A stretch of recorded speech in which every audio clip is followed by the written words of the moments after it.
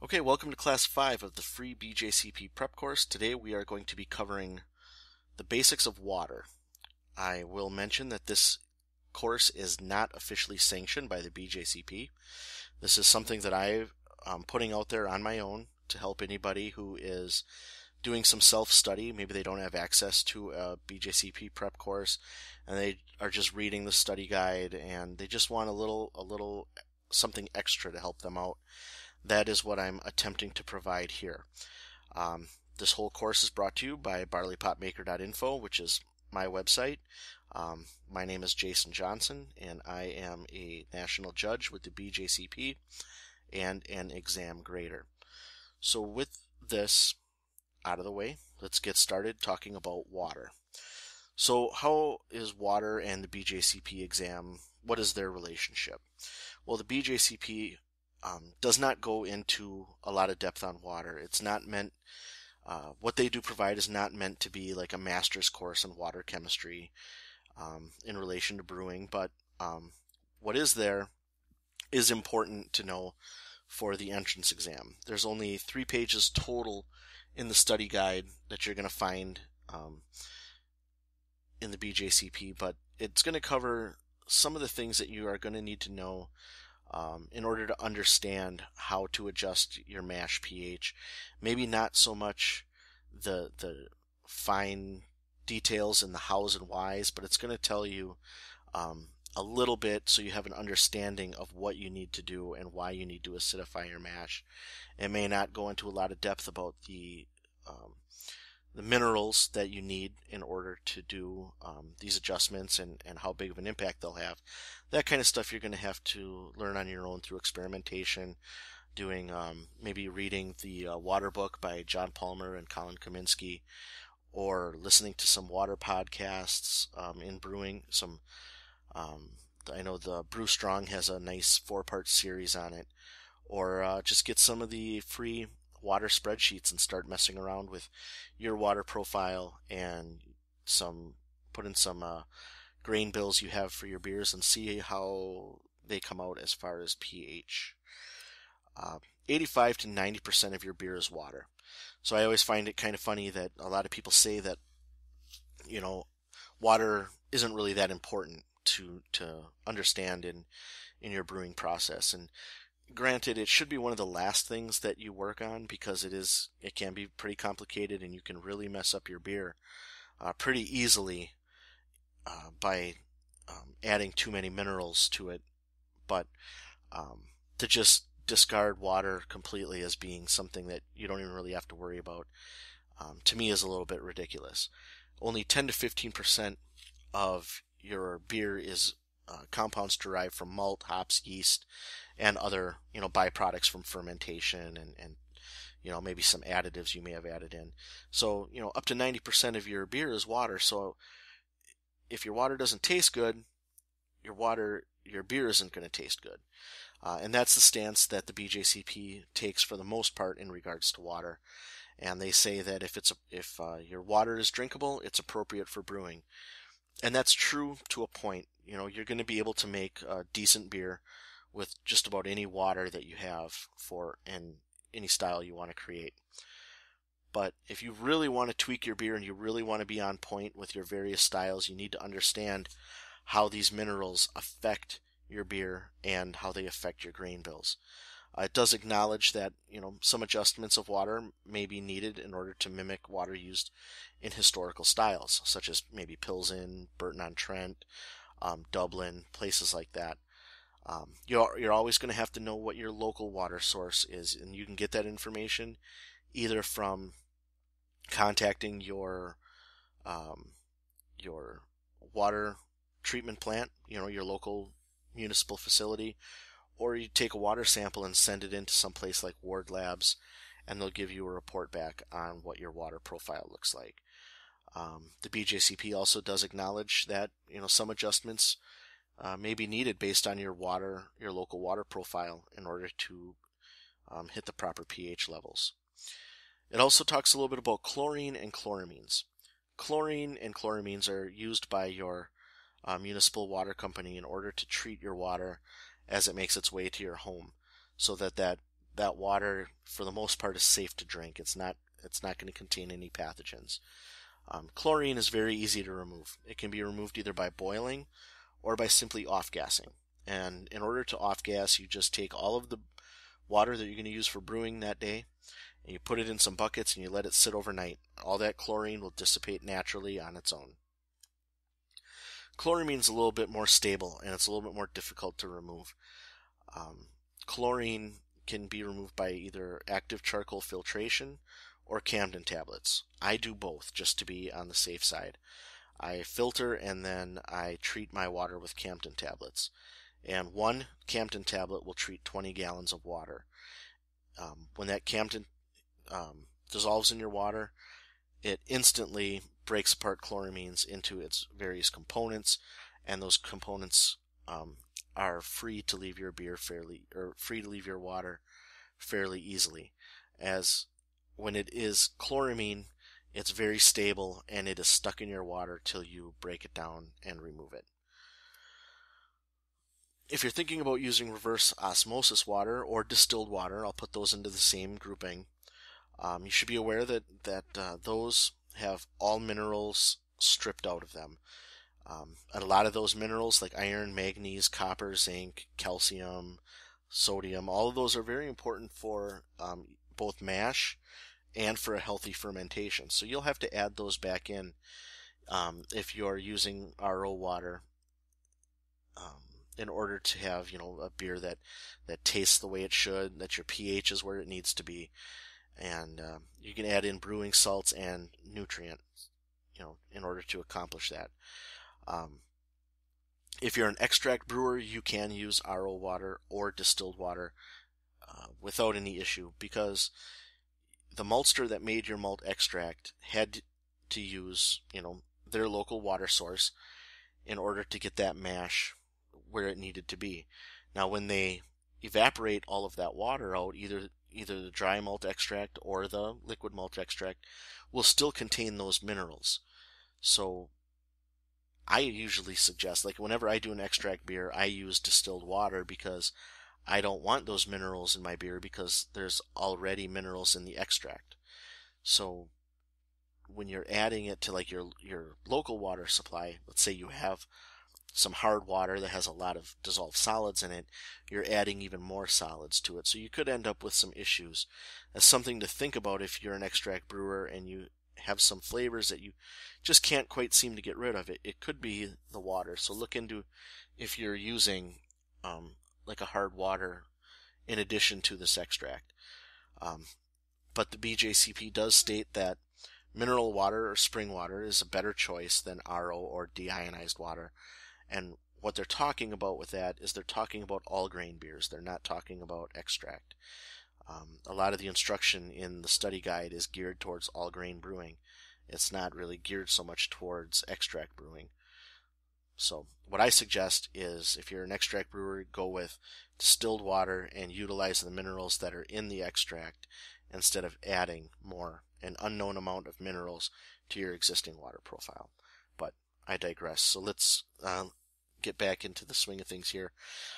Most water does contain low concentrations of bacteria.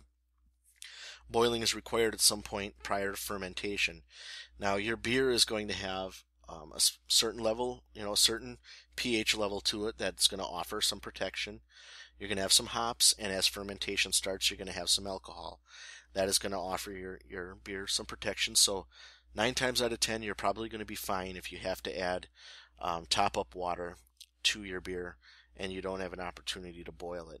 However, you're kind of playing with fire, because 9 times out of 10 means that 1 time out of 10 you could potentially end up with some sort of contamination. So let's get into the part that can really throw some people for a loop. It's not quite as difficult as it may sound. We're going to talk about alkalinity, pH, and hardness real quick. We're just going to kind of breeze over this and give you just the down and dirty that you need to know. So water is it's a solution of ions with negative anions and positive cation charges. These are water is disassociated into basically 2 parts: hydroxide, and hydrogen. And hydrogen, if you look at here, the hydrogen and the hydroxide, you have one O molecule, which is your oxygen, and one hydrogen. And over here, you have one hydrogen. So what is water? Water is H2O. It's one oxygen and two hydrogen. So what we have is we have our one oxygen and we have our two hydrogen. That's water. H2O. Two hydrogen, one oxygen. pH is shorthand, which is referring to the concentration of hydrogen ions. For example, 7 pH water is has equal hydroxide and hydrogen concentrations, corresponding to a pH of exactly 7. So your H2O is essentially perfect. You have equal parts hydroxide, hydrogen from the hydroxide, and hydrogen here. As you can see, you have your positives and negatives. So you're coming up exactly even on the pH scale.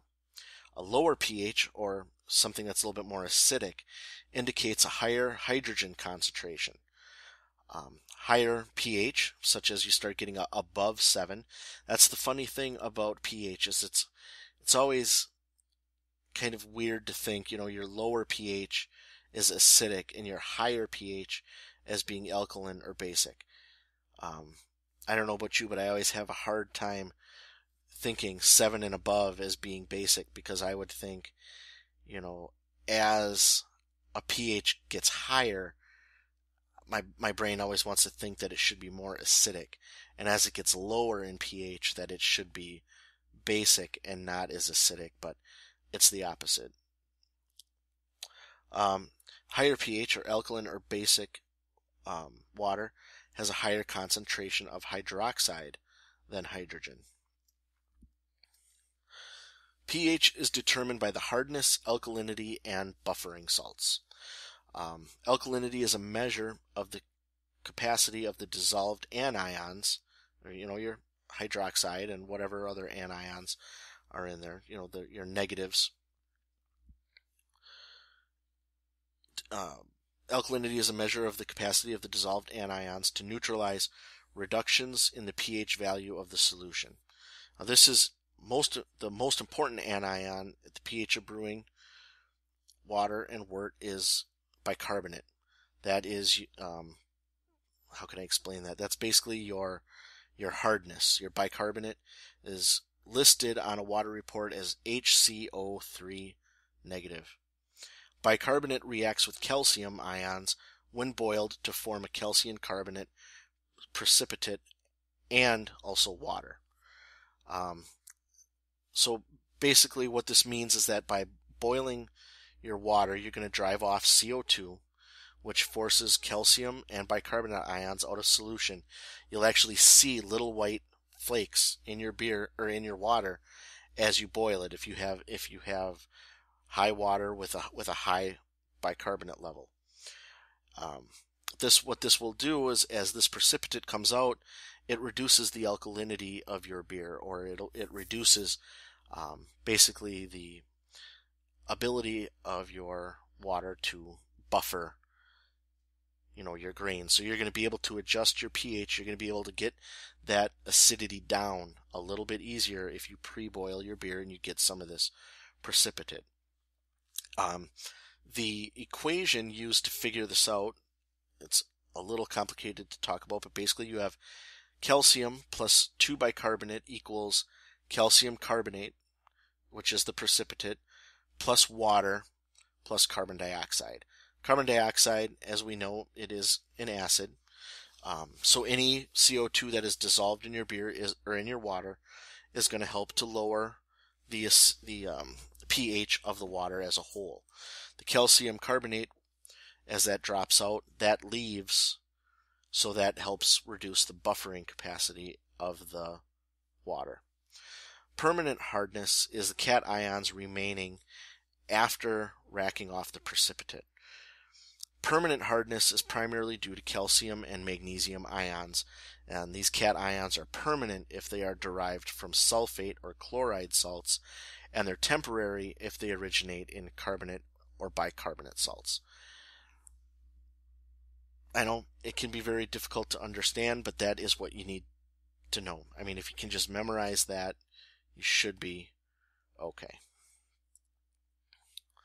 So why is this important to know? Now I'm just going to give you a statement on why the previous slide is important to know. An important process in brewing that helps you adjust the pH of the mash is the enzymatic degradation of phytin in the malt to form phytic acid and calcium or magnesium phosphates, which will precipitate in your mash. Most of the phytic acid comes from free calcium to form more calcium phosphate, releasing hydrogen ions in the process. This reaction generally takes place during the acid rest, or if you're not doing an acid rest, it will also take place somewhat in your mash, and it helps regulate the mash pH to the 5.2 and 5.7 range, which is appropriate for the breaking down of starches and proteins. That's why you want your mash to be in the 5.2 to 5.7 range. Ideally, you're looking at 5.3 to 5.4 as the sweet spot. Most water supplies have too much alkalinity for this process to be effective. So, in most cases, you want to add a little bit of acid to your mash, which would be like a little bit of phosphoric acid or lactic acid to the brewing liquor, unless you are able to use other salts. You know, they don't discuss a whole lot in the study guide about the use of like gypsum or you know, the other brewing salts that you might want to use to adjust your pH. They're just talking about taking the shortcut of adding some lactic or phosphoric acid. Ideally, everything we talked about in the last slide is meaningless to brewing except for one thing. The one thing we're looking at is we're looking at bringing our pH to 5.2 to 5.7. So understanding alkalinity and hardness and how to reduce that hardness through boiling and getting that calcium to participate out into those little white flecks and to release some of that carbon dioxide to bring the natural pH of the water down. Say your pH of your water of your local supply is at 8, and you want to try to get it down into that 7 range so that when you start adding grains, you get to 5.2 to 5.7 into that range. You start hitting this spot in your mash, you're going to have excellent efficiency. Your finished pH of your beer is going to be at the desirable range, somewhere in the 4 to 5 pH range of the finished beer. It's going to taste a lot more full. It's going to have some nice vibrant flavor to it. Everything in the end boils down to getting your beer into this range for the mash. As I talked about before, pre-boiling the water will help effectively reduce the alkalinity of the water, reducing the need to add this lactic acid or this phosphoric acid. However, if you do decide to pre-boil, that's a much longer process in your brew day. Personally, I add a little bit of acid to my mash, and I also do adjustments with either gypsum or lime, and depending on what beer style that I'm making. So I use some of the beer spreadsheets or the pH water spreadsheets to help me adjust my water to where it needs to be based on my local water supply, which I've sent off to Ward Labs, so I have a report. And then I'll put in my grain bill and I'll see where my estimated pH is going to be, and I adjust with salts as needed. So there are some important ions in brewing water. We just went through a whole bunch of stuff that it's really confusing for me to talk about because I'm not an expert at it. I understand it, but it's very difficult for me to teach it because while I understand it in my brain, it's hard to make a connection in my brain to come out of my mouth into a way that I feel that somebody could understand. But these ions that we're going to talk about are the most important ones that you can deal with in your brewing water. And I'm going to tell you what they do. So calcium is the most important cation in brewing. Calcium is essential for the reduction of mash pH. It helps keep oxalate salts in solution, which helps with clarity and helps prevent gushing. Calcium helps reduce tannin extraction, and calcium also aids in the protein coagulation, such as our hot and cold break. Magnesium has the same reactions as calcium above, but it's not nearly as effective. Magnesium is required by your yeast in the 10 to 20 parts per million range for fermentation. You just need to be careful because high amounts of magnesium can give you a harsh mineral type taste. Sodium helps accentuate sweetness. All of your water will contain some level of sodium, but in high amounts it will come across being salty, which totally makes sense. Anions.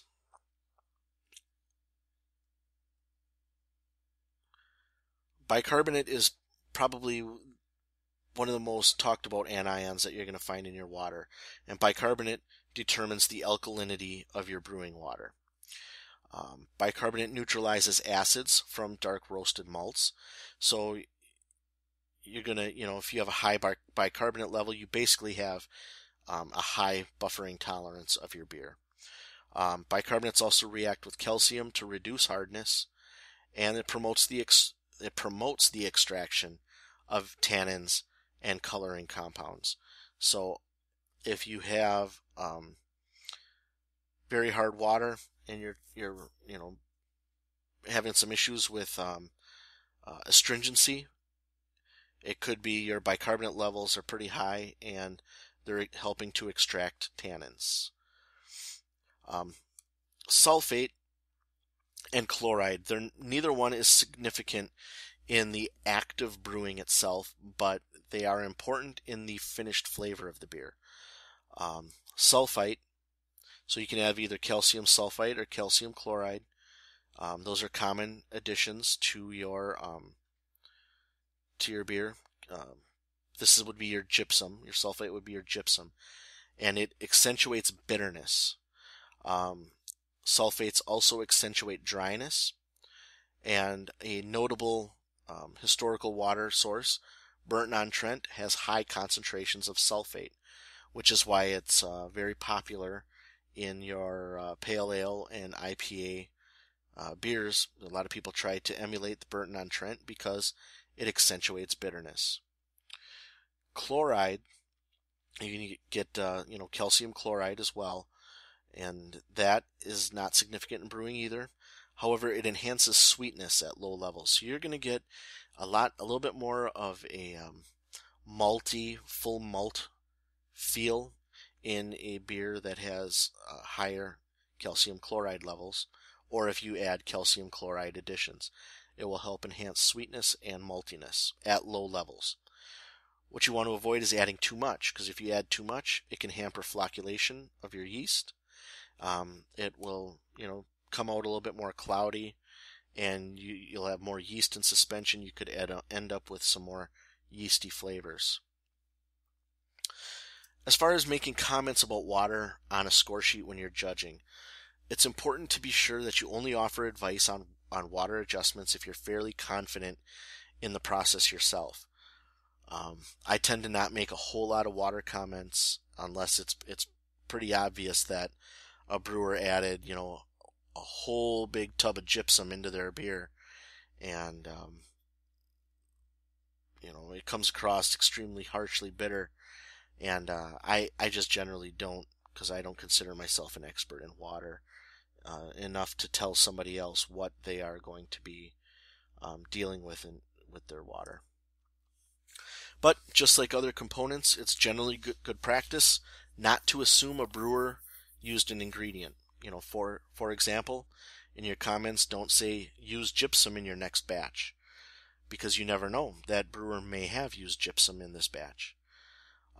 However, the opposite can be true, because you can say adding gypsum may help enhance bitterness in a beer where some more bitterness would be desired.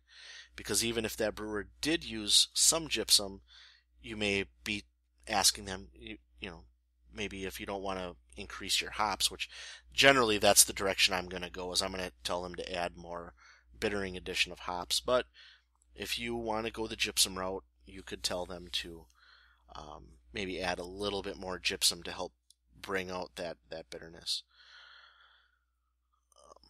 One assumes a brewer used an ingredient when he very well may not have. That's generally a bad practice in my eyes, because that turns people off. If you tell somebody, you need to use, do some dry hopping in this IPA, that person may have dry hopped the beer and you don't know it. They just maybe didn't dry hop it long enough, or they didn't add enough. But if you tell them to dry hop and they did it, they're going to be a little discouraged, and you may lose a little bit of credibility in your ability to judge the beer. So just make sure that you don't make assumptions on ingredients or processes that a brewer has used.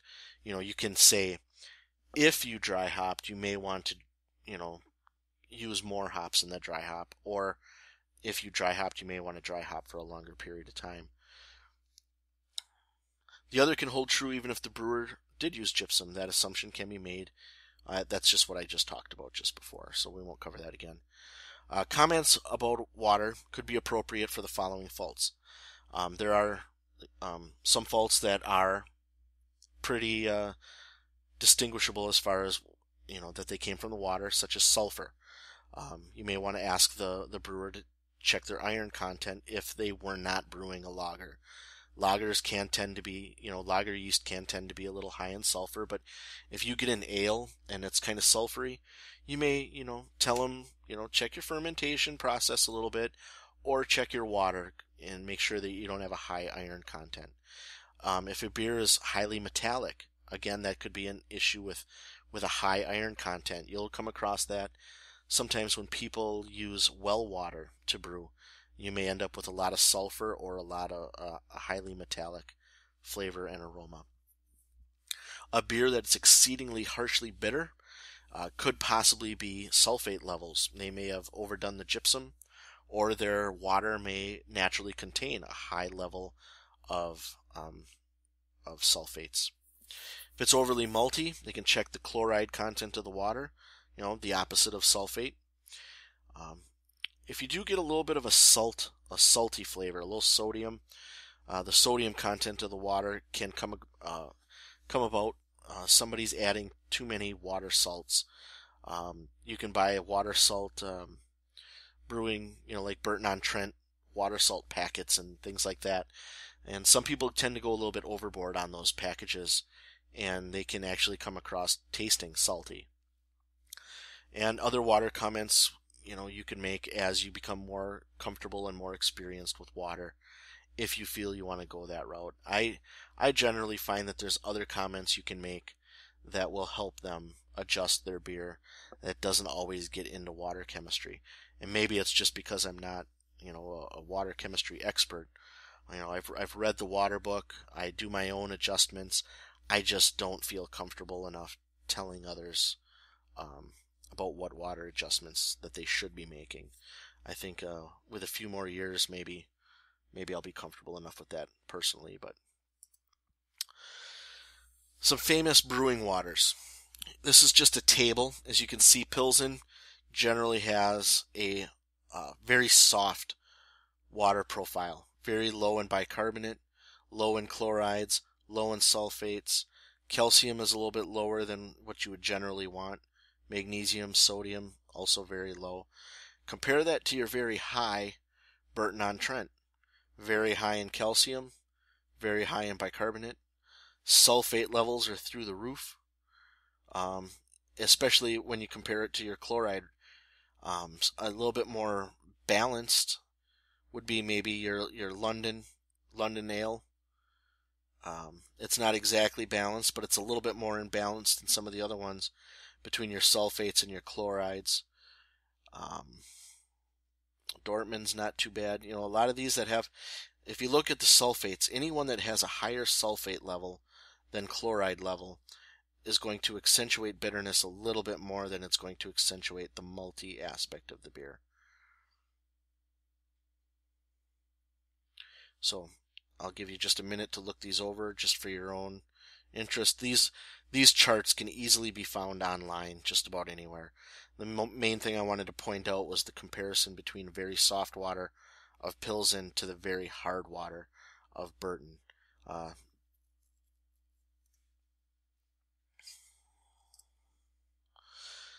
We come to the end of this class. I already talked about some other excellent water sources. Water, A Comprehensive Guide for Brewers by John Palmer and Colin Kaminsky. I didn't add his name in there, but it's a great book. You can read up to chapter 7. As a home brewer, you don't need to read chapters 8, 9, and 10 because they deal a lot more with like wastewater and professional brewing, treating your water as it leaves a facility. But chapters 1 through 7 cover alkalinity, pH, hardness, water adjustments. It's an excellent book if you are looking at making your own adjustments in your own brewing process. And then if you rather listen to podcasts, The Water Show on the Brewing Network, on their Brew Strong segment, they have 4 of them. Water Show 1, 2, 3, and 4, all of them very excellent sources of getting some water information. The next class we're going to be covering malts and malting, and we will get out of this water chemistry, and we will get into some of the more comfortable territory for us brewers. That's malt and malting. We'll be covering hops a little bit later, yeast, fermentation, now that we've got this water out of the way. Again, if you have any questions, I'll do the best I can to answer them. But like I've been stating throughout this whole thing, I'm by far no water guru. I know enough to help my own beers, and that's about the extent of my comfort zone in water with brewing.